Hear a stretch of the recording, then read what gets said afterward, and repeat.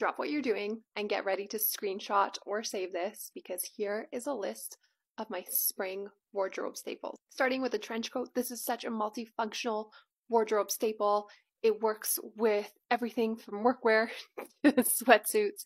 Make sure you pick one up that hits you below the knee. Next up is a tailored, relaxed fitting trouser, also in a lighter neutral color. The white tank top is going to be the perfect layering piece to go with all your spring and summer wardrobe essentials. A fresh, low-line white sneaker is going to be a must-have for spring and summer. Maxi skirts are a really fun new shape to play around with. An oversized button-up is a spin on the classic button-up, and this is going to be really fun and make your outfits look very, very effortless. A bomber jacket is going to be a great transitional piece to take you on those chillier spring days. Elevate an outfit of essentials, like a pair of jeans with a ballet flat. Similar to blazers and button-up shirts, denim jackets are also getting a lot boxier, and it's a great way to update any outfit. Take your look from corporate to absolute effortless casual with a simple ball cap with minimal or no logo.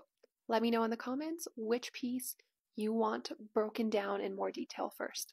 7 of the hottest spring fashion trends for 2023. Let's get into it. Now, some of these trends are really not gonna last, and some of them really will. So you're gonna wanna stick around. Number 1, the long leather trench coat. Specifically in black. Now, this is not something new. There are many people that wear this and this is their aesthetic. But in terms of what's hot and trending in fashion, this is becoming a lot more mainstream, especially when you start seeing, a lot of the TikTok girlies wearing it, and you see 10 variations on Zara. That's when you know it's kind of become a mainstream trend. It is very hot. It will continue for a couple seasons more, but I don't think you should spend a fortune on the leather version, and I also don't think you should spend anything on the plastic fast fashion version. If you love it and it's worth it for you, then definitely you should get it. Number 2, we have denim on denim, specifically denim suits, oversized denim blazers with matching denim pants, and just generally denim. Lots of denim, denim on denim. In this photo, a good transition to number 3, which is floral appliques, just like flower details on everything. This is something I first saw with Magda Butrym. This is kind of like her aesthetic for the last few seasons, and I feel like it's becoming more mainstream. I don't think that this is going to last that long, so I really don't think you should spend so much money on a leather flower choker by Saint Laurent, because this is kind of more like a fad. I really don't think this is going to carry over for many more seasons. I think at the end of the day, and I say this with everything, if you love something, you should rock it, whether it's in style or not. But if you want to be on trend and you kind of like what's happening right now, and you like to be current, this does seem like it will date by the next season. Number 4, more low-key, quiet, inconspicuous fashion, which I did touch on a couple videos ago.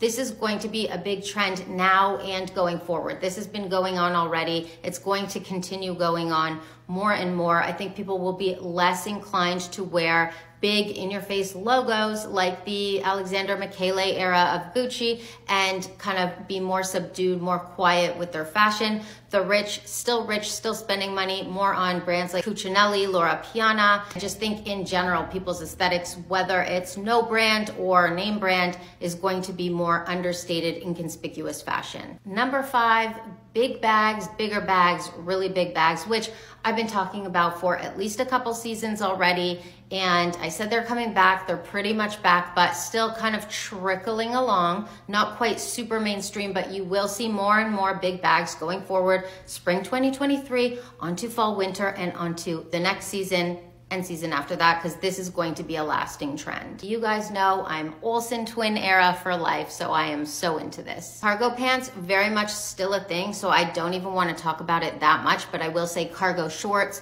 Bermuda cargo shorts, very hot trend coming through, but this is really not going to work for everyone. I know sometimes you guys don't like to hear it, but someone like me who's 5'3", I could never wear this trend because this really is made for the tall girlies. I'm so sorry.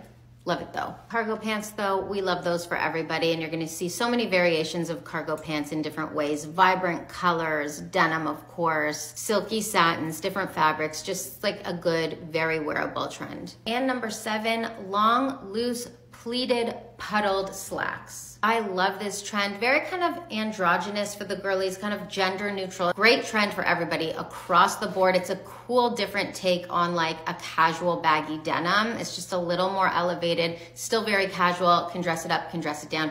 Will last a few seasons. Love this trend so much. That's it for today, my children. Make sure you follow because I do videos like this all the time, and hit me up on Instagram because that's where I could be found in case, you know. I love you, kids.